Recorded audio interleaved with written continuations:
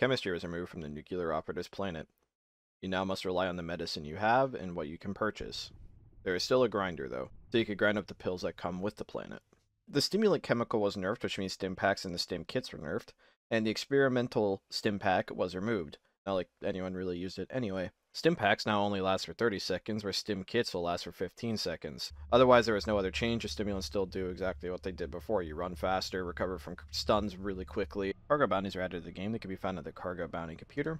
All you do is you interact with it, and the bounties will change pretty consistently. And all you have to do is print the label, which will give you the bounty manifest. This one needs 3 times soap. So you take your 3 soap, you put it in the box, you close said box.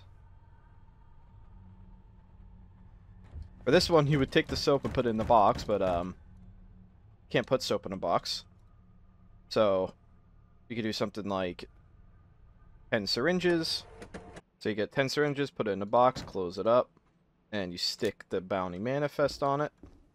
And all you do is you sell it. And if you shift click the box, it'll say item manifest, syringe times 10. And you probably want to double check it. And to complete the bounty, all you gotta do is put it on one of these cargo pallets and sell it. Item stacks have been changed, so now items weigh proportionally heavy depending on their stack size. So if you have 30 metal rods, it'll weigh 30. If you split that in half, it'll weigh 15. Problem is, your inventory doesn't update right away, so that probably needs to be fixed, but either way, that's somewhat minor. But yeah, if you split in your inventory, your backpack doesn't recognize the correct size right away, but if you try to just update it, it'll be fine. The energy shield is added to the game. It is a syndicate and nuclear operative shield that has basically a guaranteed chance to reflect laser weaponry, but it is also a very durable shield. And yeah, you do not want to shoot an energy shield with a laser weapon, or else you want to end up hitting yourself by accident. Atmos fire suit was buffed and now protects a whopping 85% heat damage, where the Atmos hard suit now only protects 60. But something to keep in mind though is that the Atmos hard suit helmet protects 80%, where the Atmos fire helmet only protects 50. So the hard suit is still better against heat. And just a quick note, I think the person who PR'd this might have made a mistake there, because the Atmos hard suit is still better in that regard, so there still isn't much benefit of wearing the fire suit over other than the fact that he moves ever so slightly faster.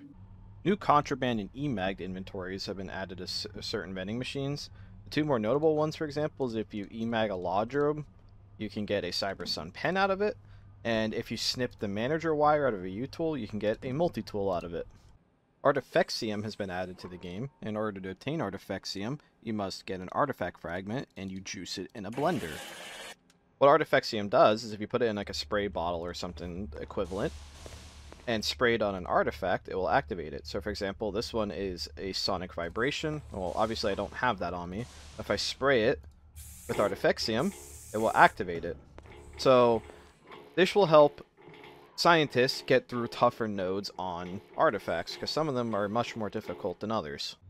Bleeding has again received another change. Basically, to quickly sum it up, is that you will bleed faster and bleed more, but you recover from it faster, and you can't bleed as much over a longer period of time, meaning bleeding is more lethal in the short term, like this person's already taken blood loss from 40 slash damage, and you'll take the blood loss significantly quicker, but you will also clot faster, meaning that you will start regaining your blood passively faster. Blood loss is more of a problem in short-term combat, but it is less of a problem after combat. So 40 slash damage results in about 18 blood loss, but if you don't go down because of it, you will naturally start regaining the damage back fairly quickly, meaning that if you win the fight and don't bleed out, you will be fine relatively quickly, as long as you're not getting continually cut, which in that case, that's probably a different issue.